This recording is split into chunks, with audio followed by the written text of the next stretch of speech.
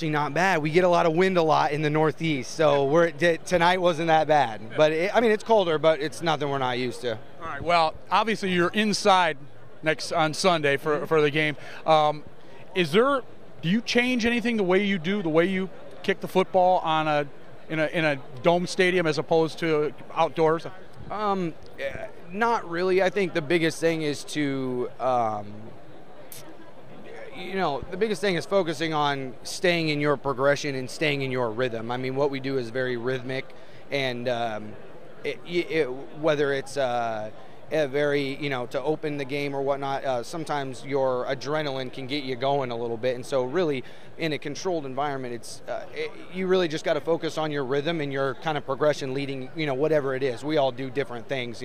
Some quarterbacks lick their hands, other guys wear gloves, whatever it may be. You want to stick to your routine, and I think that helps in, bigger games or, whatever whether it's during the season or post game. There's added distraction or added adrenaline, whatnot. So that's usually you got to bring it back to center and try to stick to your routine. That usually helps. What makes this special for you to be back at the Super Bowl? To share it with our coaches and our players. I mean, we work very hard and we put a lot of hours and days into what we do, and it can get monotonous. It can get stressful. There's a lot of pressure to it, and for everybody to just keep their heads down and focus on what they're doing each day and work collectively, and to end up being here as one of the two teams at the end of it all it's rewarding, and I'm proud to stand by all these guys and go to work one last time.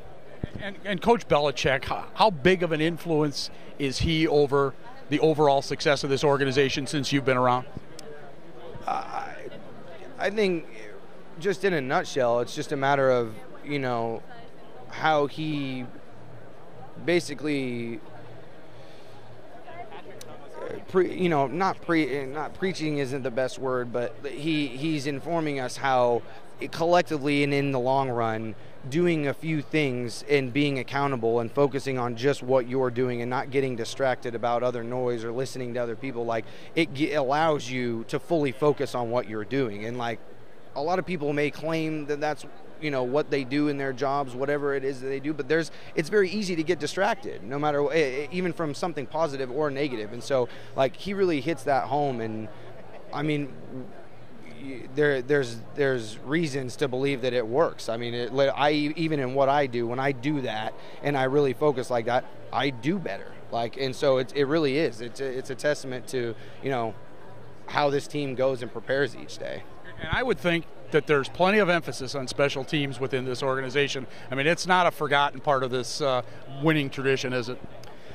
No, I think we all have seen it, and anybody who's watched enough football know that special teams plays a big role in games, and some games it doesn't. But I mean, if you broke a season up into four seasons, basically, each season there's probably one game that usually special teams had an effect or an impact on that game. And so at the end of the year, when there's only 16 games, that's actually a lot. That's 20, where it's really coming into play. And so it is important. And I think over the years, Coach has so much experience that he understands, I think, that it's important, and it can be used for to help our offense and defense. That's what complementary football is all about. And the moment never gets too big for the Patriots, it seems. Have you kind of come to grips with the fact that you're playing in what is really a special organization, to have won this many Super Bowls, to be here again and again and again? I mean, has that kind of sailed through your head at all? It has. I mean, when I think about getting the opportunity to play for New England, and then when I went out there for OTAs the first time, and then when I think about fast forwarding to now and all that's happened and what I've been around and what I've learned, I mean, what I've learned in the last 5 years, I can take away and add it to whatever I end up pursuing in my post-career, and I know that I have a good idea of how to maybe manage that or go about doing those things because of just the way that we do things here, and the way that we do. There's a lot of accountability, and there is no man safe where Well, anybody is completely victim to get obliterated on the low light films. If you have a bad practice, there's none of that. It's full transparency, and after a while that it's contagious in a positive way. I mean, everybody everybody focuses on what they need to focus on, and that's how you get a high, you get a lot of output. Speaking of special teams, can I just ask you one about Brandon Bolden?